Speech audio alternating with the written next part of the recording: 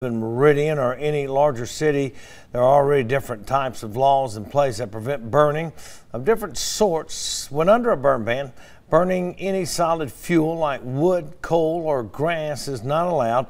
This is because the moisture in the ground is too low and conditions are very dry, meaning a fire could easily spark and possibly create major damage to any surrounding areas. Meridian Fire Chief Jason Collier explains other ways you could show extra precaution during a burn ban. The idea is to just be really careful during a burn ban because, you know, you could park your car in, if you've been driving it very long, it's hot. The catalytic converter, the muffler, the exhaust system is hot, and you park it in grass that's semi-tall or even not that tall, but very dry, and it can start a fire. So just be careful, be aware of those kind of things. Obviously, you know you're not going to burn, but when it's that kind of conditions, you got to think about the other things like that too.